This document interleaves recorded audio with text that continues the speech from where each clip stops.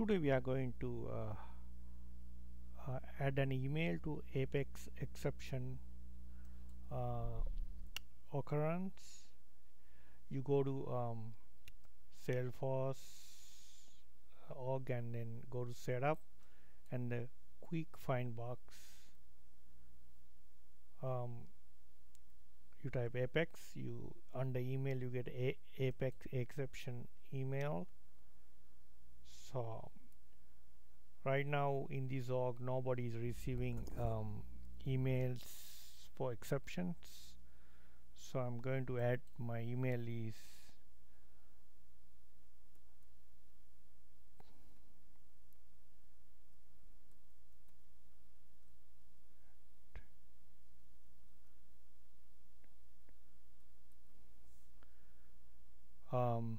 teamjock@bbc.com.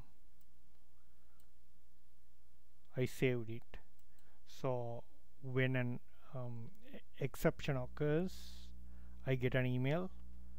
So this is how you do that, how you add an email to Apex exception email.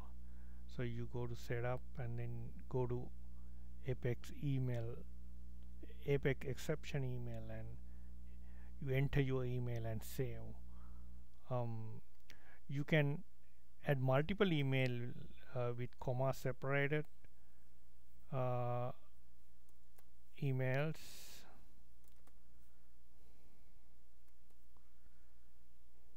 So these two people will get the Apex exception emails.